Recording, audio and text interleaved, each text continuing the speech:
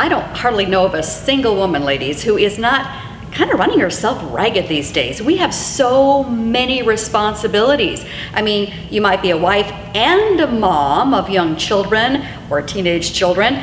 Maybe you're also working outside the home, either part-time or full-time. Maybe you're volunteering at church. Maybe you're volunteering at your kid's school. And the list goes on and on and on. And we feel like we must be supermom and superwife. And we see people on Pinterest and Facebook and Instagram, and it looks like their life is so together. I mean, they're growing their own vegetables. They're raising their own ducks so they can have goose down feather pillows that they've made themselves. I mean, these ridiculous things that we feel like everyone else is doing. But here's what I know.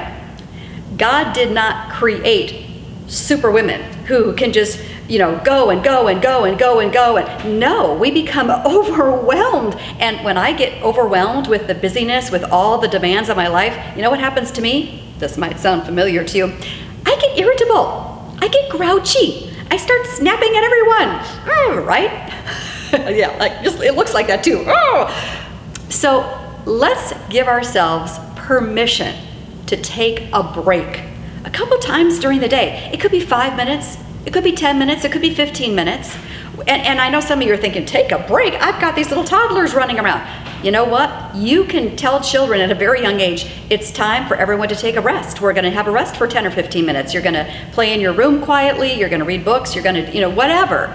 Maybe you are working outside the home. Okay, I'm sure you probably do get some kind of break at work, whether it's a lunch break or a 15-minute break. Get out, take a little walk. Even if it's winter, put on your winter coat and just walk outside. Solitude. No one that's got any demands on you, where you just give yourself permission to withdraw and recharge your batteries. And if you think, oh, I don't need that, you are so wrong. Because even Jesus, you know, God in the flesh, even Jesus needed to do this. Yes. And do you think you're stronger than Jesus? I direct you to Luke 5:16, where it says Jesus often withdrew to desolate places.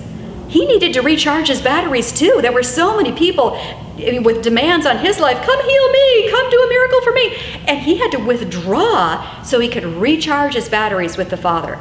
Now for you, that might mean praying like Jesus did and just asking the Lord to, you know, kind of refill your energy tank. It might be just puttering around in your garden in the summertime. It might be sitting in front of the fireplace with a cup of tea in the wintertime. It might mean taking a quick walk. It could be scrapbooking. It could be listening to worship music. It could be any number of things that recharge your batteries.